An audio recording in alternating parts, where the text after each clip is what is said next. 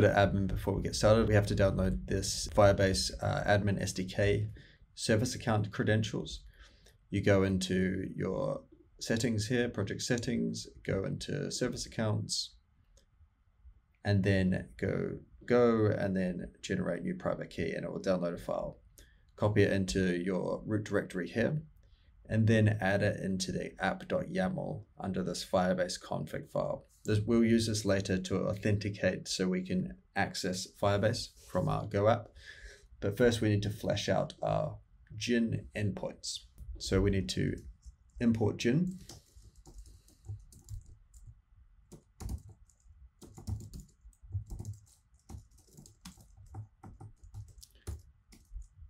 And then set up the default. Synchronize the dependencies. And let's define a basic get route.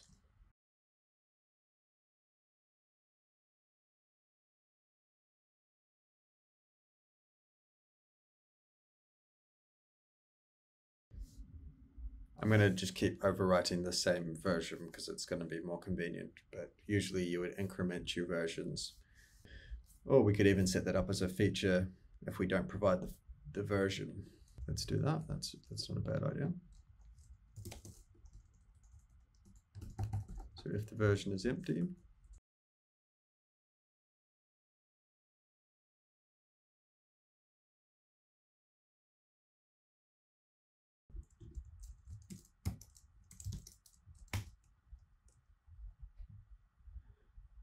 so we've got the old version, we've got the prefix, we've got the latest, and then we bump it. So then we put it all together.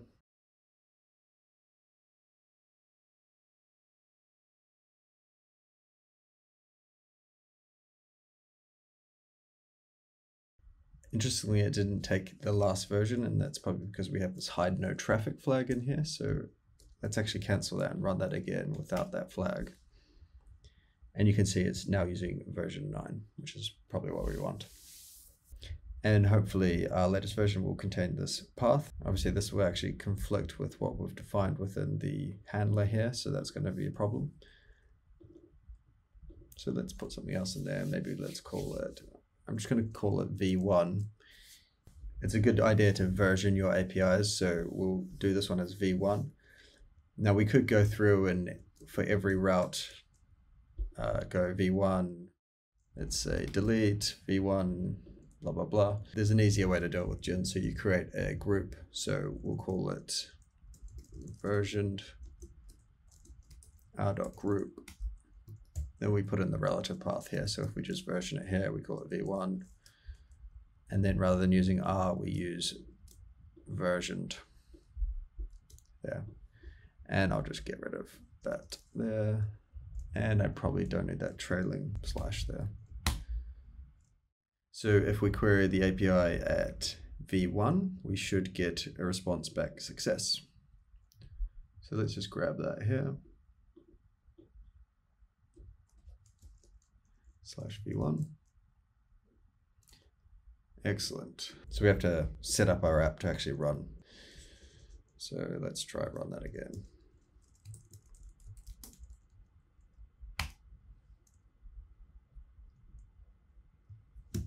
No, that's not working at the moment.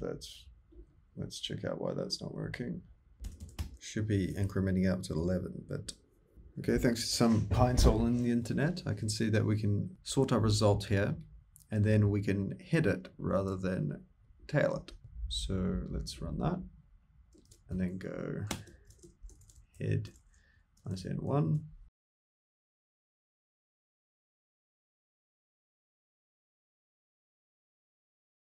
The problem obviously being that how this is processed when it's sorted is it first processes that value here, which is 1, and then 3, 4, and then it processes the 0. It doesn't actually recognize that as a 10. It's just handling it as column by column. So that's why we got that result. So if we try that again, hopefully it increments properly now. So I was only handling one character there, so we actually needed to handle more than one.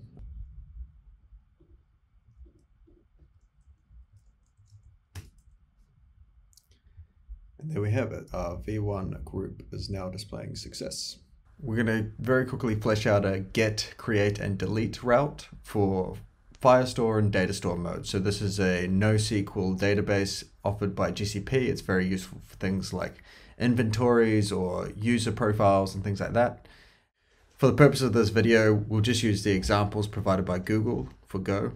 It'll make things a bit easier. You can just copy paste from the Datastore docs. So create an internal directory. So this is a good best practice for storing private files. And then within that, we'll create a subfolder called ds for Datastore, and then a ds.go file. I'll copy paste from the Datastore docs and put them in functions called create entity, get entity, and delete entity. Other than that, there's not a lot going on here, just refactoring to make sure it all compiles. Beauty of Golang, does all the work for you.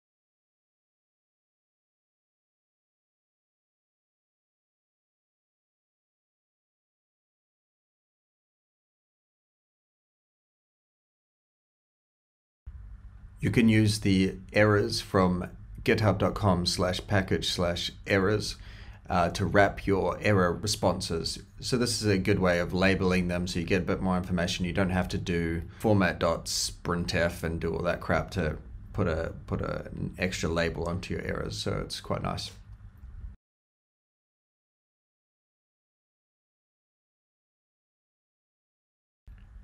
To start using the client, we define it using ds.createClient, and then we return the result and make sure we handle the error. And then we can start to use it within the routes themselves by using, like, for example, in this get route, we're going to use ds.getEntity and then pass the context. So we'll just pass the background context, and then we will hand it the client.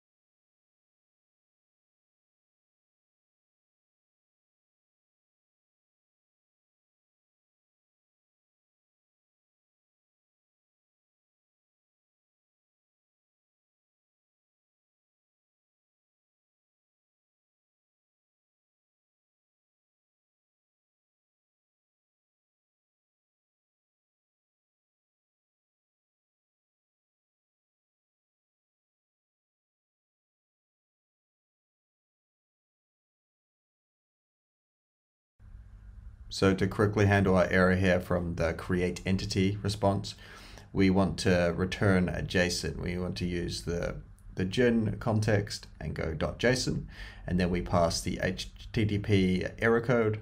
In this case, it's going to be probably internal server error. And then we use the gin.h payloady helper thing to help us create a JSON payload. The actual structure of this payload is up to you, but it's a good practice to provide the code and the message.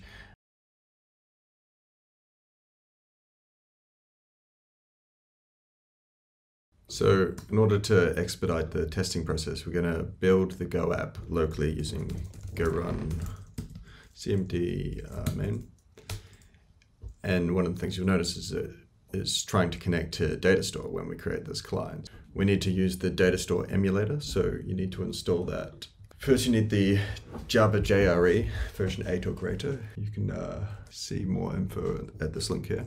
And you need the SDK, so you need to probably update your components list first and then install the emulator.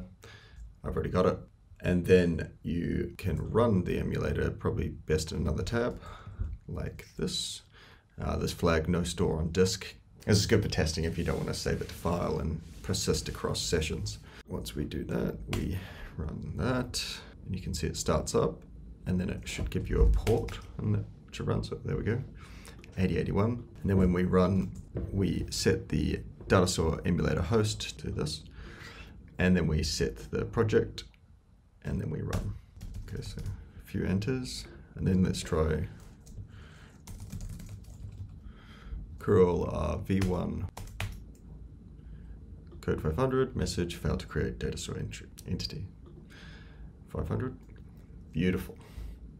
We'll quickly rummage up a couple of scripts here. I do this often just for memory's sake. I always forget this kind of stuff. So either put it in a README, or better yet, just put it in a script and then you can execute it from the command line and you never have to remember it again. Downside is you never remember it again.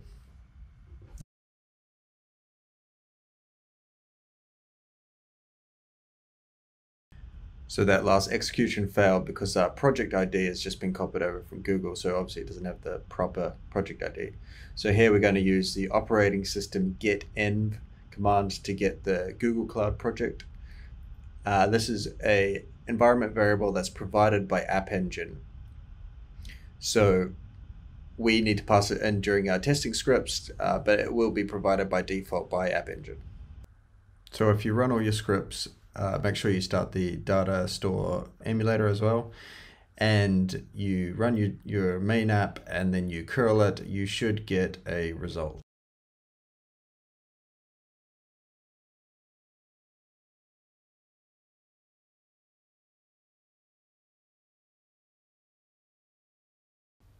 Quickly update that response to use the IDs, so the key.id and key.name, and so we can actually see the value of the thing that we created.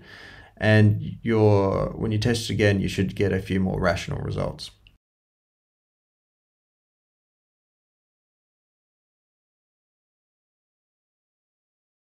So at this point, the create's working, so let's finish up the get and delete.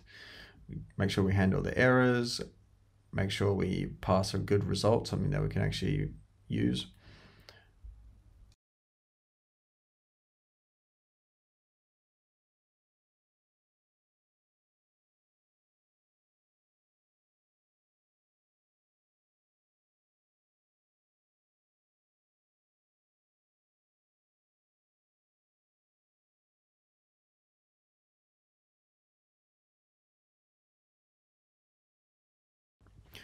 Up until this point, we've been using Datastore.name key. So that's when you name your Datastore entry. Let's say we had people's names. It's not a very reliable way to create an entry unique key. So it's better to use ID unless you're generating your own UIDs or something like that. So let's change this to datastore.getID, and then we'll provide an ID, which will be an int64. This int64 will provide within the path parameter. So with Gin, you can add a path parameter by going / and then, for example, it might be like semicolon ID, and then you can extract it using c.param. This returns a string, so we need to use a to I, which is ASCII to integer. So that's from the string conv package. So in this case, if that string conversion doesn't work, then it's probably a bad parameter, so bad request.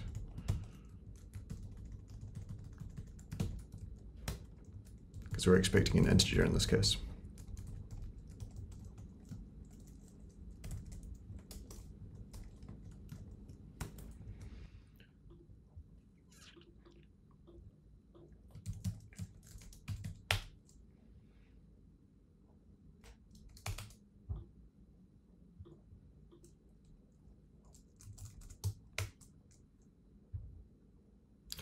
So try with some string first to see if it successfully fails.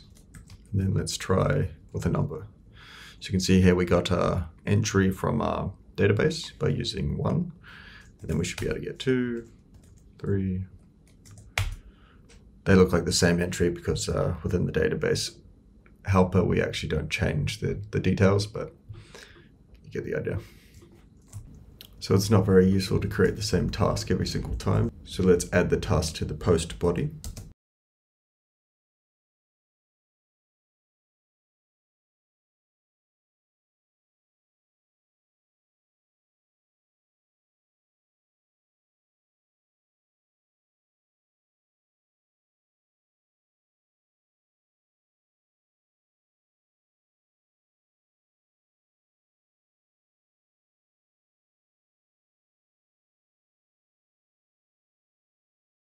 A bit of a rabbit hole in this one was the Datastore entity, or in this case task, needed to be a pointer. So it kept complaining that the entity type was invalid. So you can see here the Datastore invalid entity type. Kind of led me down a little rabbit hole. I went to see Alice in Wonderland. So you can see when we use the ID of 17 at the end here with the get route, we get the object correctly returned. Now let's try and delete that object. And the reason that's happening is that we haven't set up the path parameter here with delete.